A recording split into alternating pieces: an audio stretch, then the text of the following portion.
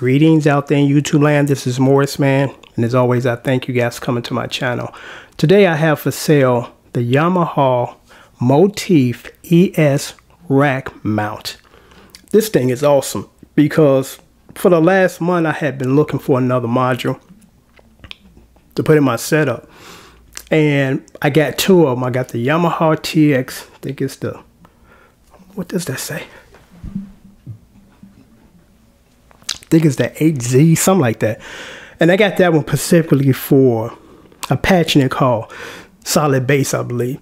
And it's the patch that a lot of 90s stuff or hip hop tracks use. Teddy Riley used it a lot. And actually I had a sample of it on a sampler, but it wasn't sampled in the right key. So when I play it, it's not in, well, long story short, I got the rack mount, so I'm using that for my sound. So I decided to try to find another rack mount. And I really didn't need any more, but I'm like, you know, I like new sounds and new stuff motivates you, as you musicians know. You know, so I went searching for the best rack mount out there that I don't have, because I got like 7 of them right here. And what came up was the Yamaha Motif, because my keyboard almost a decade ago was talking about how this was an awesome piece and he had to get, you know, had to get him when he eventually did.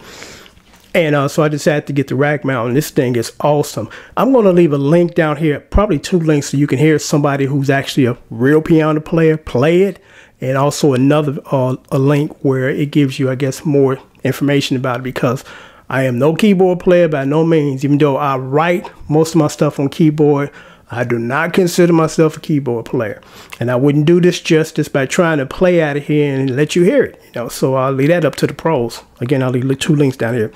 I just got this thing about 3 days ago, and I paid, I'll say about maybe almost about $375 for it, and I'm willing to let it go for $275. I'll take $100 hit. That ain't a big deal, you know, because there's some people that think they're gonna recoup 100% of their money or even more. You know, and it's different if they get it for an extremely low amount of money and they can sell it for the going price, you know. But I remember when a guy used to come by my house, and I was teaching him how to play the rhythm guitar, and he was checking out all my guitars, and I was telling him how much I paid for them and things of that nature. And he said, yeah, I got a guitar on, I think he said he had it on Amazon or Reverb, probably Reverb. And he said, it hasn't been selling. And, you know, it's been up there for like several months. Because normally when I post guitars, I post them ready to be sold, you know, priced, ready to go. Not way up here and hoping that I get either what I asked for or somewhere just a little bit lower. And he showed me the guitar that he was selling and the price. And I said to myself, ain't nobody paying that for that price, man. There's some people that just grab prices out of their ass and just present it to you instead of, this is what everybody else is selling it for. I'm going to sell mine for a little bit lower, so mine will be the first to go. They just throw figures. And I give you one example, and then I'm going to come back to this. Sorry for digression. J Terza guitar is brand new. The Strat's about maybe 2, maybe 2.25, something like that. You can get them even less of that if you keep looking around. This one guy had his for like maybe, I want to say about $120. And that was a good price for it. And then for some reason, he raised the price to $300 fucking dollars. Like, they're not $300 new, dude. Where are you getting your pricing from, you know? And of course, that guitar is still sitting on Reverb to this day. It's been there for like 2 months. I'm like, ain't nobody spending $300 on this guitar, man. Where did you get your figure? And why would you think somebody would overpay for a used guitar? You know, but everybody got a different mindset, I guess. I don't know. But getting back to the Motif. The reason why I'm selling it is I just got an expansion board for my JV880. That's my all-time favorite rack mount. I'm looking at it as we speak. And one thing that I love about it is presence. It's just really big. It's just in your face, you know. And I got an extension board or expansion board, which actually it creates like there's actually 2 different JV880s. It's the one with the regular sound patches. Then when you put the expansion board in, you get another group number matching the number in the original board. So now it's like I got 2 of those rack mounts in one. I can switch over from internal to expansion at the punch of a button. So I came to the realization I don't really need the Yamaha. I mean, the Yamaha sounds good. I'll leave the stats down here because I think my JV880 gets maybe 150 sounds, and then external expansion board got 150. Guess how many sounds are in this thing? Over 1,000. I went through them last night. I spent 30 minutes going through them. I got sleepy and just shut the machine off and went to bed, you know, so that lets you know how many sounds in there, because I didn't even touch the tip of the iceberg as far as how many sounds. And one thing that I love about this one, and I really hate to get rid of it because it's the only rack mount that does this out of all the ones that I have that I'm looking at right now, it has a built-in Arpeggio. And I remember when I had an Arpeggio in my Roland D5, I used to love that thing. I used to use it all the time, you know, and it's very, very rare that you find a keyboard that have an Arpeggio. And definitely a rack mount that has an Arpeggio. And what's cool about this Arpeggio, it gives you several different Arpeggios, you know, up, up, down, down, or whatever. So you can get different types of Arpeggios instead of just the same one all the time, which I had with my D5. And also, it has really nice guitar sounds in here. So when you use the Arpeggio, it sounds like you're actually strumming instead of you hitting the board trying to emulate the strum. You just, you know, hit that key, that chord, and it does its work for you. It does that. It emulates it. So again, I paid $375. I let it go for $275. This is the cheapest you're gonna find this. And if you don't believe me, go look. Go on eBay. Go on Reverb. Go on Guitar Center. Go on musicgoaround.com and check. The cheapest you'll find this is probably about $400, if not more. If you can find it cheaper than $275, send me the link. And if it's one that's working, not a broke one, I'll give it to you for that price. That's just how confident I am as far as giving you the lowest price that you can get on this rack mount. I mean, this thing is awesome. You know, it has a lot of reverbs, but again, I'll leave some of the stats down here so you guys can check it out. I'll leave you 2 links so you can look at professional keyboard players playing this thing. You know, it's a great deal. $275 plus $50 shipping and handling. I send it out UPS priority shipping with a signature required, meaning that someone has to sign for it. They're not just going to leave it on your doorstep and say, hey, we done with this. It's an awesome piece, like I said, but I really don't need it. You know, I got more than enough rack mounts, but you know, sometimes you just want to try something new. And if it wasn't for the fact that I got a expansion board, you know, the other day for my JB880, I wouldn't be selling it because I'm like, hey, I'll keep this because this thing is awesome. This thing got some really nice piano sounds, really nice string sounds, really nice soundscapes. Because what I like in a rack mount is this, because there's some people, and again, to each his own. And I see a lot of these videos on YouTube. I'm like, fuck this. I want to hear some meat and potato patches. The stuff that I could use if I'm doing a right kind of a Frankie Beverly and Maze tune. They're not going to be using all these weird soundscapes or sounds in they shit. You know, they did hardcore rolls, pianos, electric, acoustic.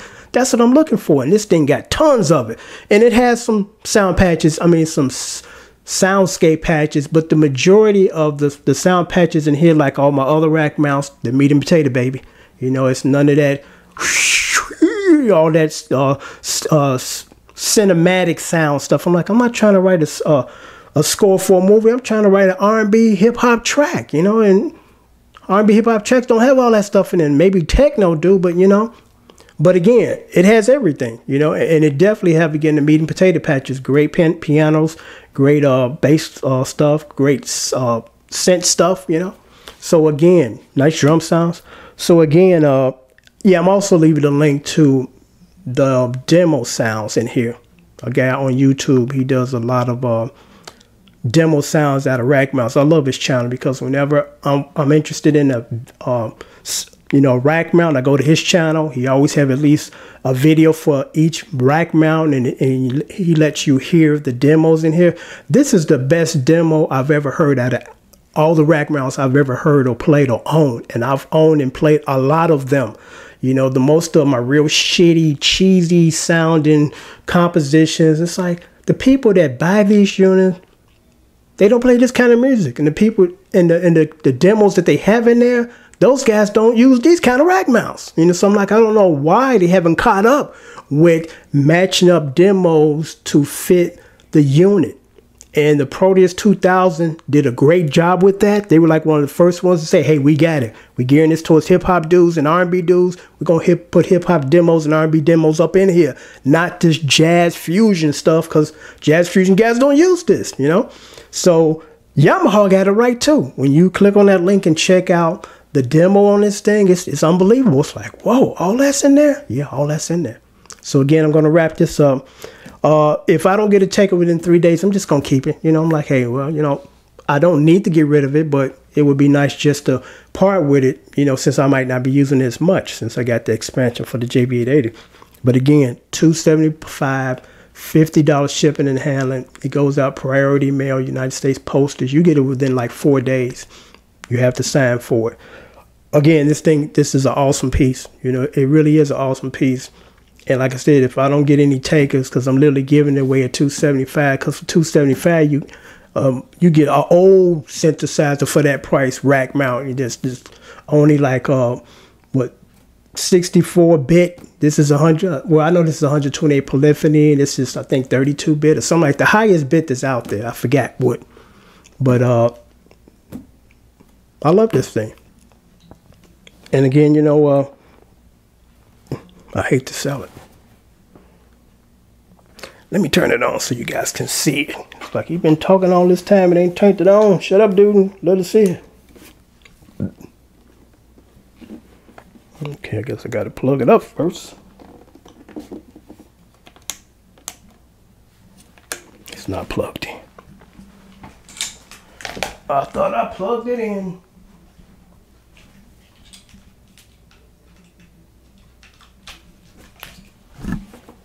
Okay. There it is.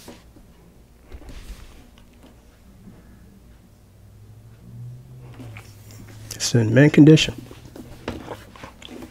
There are no scratches. So I'm going to sign off now. So if you're interested, send me a comment. Say, hey, I'm definitely interested, Morris, man. I want to grab this. Then I say, hey, grab it. Because if you still send the video, it's still for sale. Once it's been sold, I'm taking this video off. I'm not even going to put sold across. I'm just going to take it off. So there'll be no confusion. When you don't see it, you know it's gone. So if you're interested, send me an email. Say, hey, I want it. Until you send the money. Once I get your money, video goes away. Talk to you later. Take care.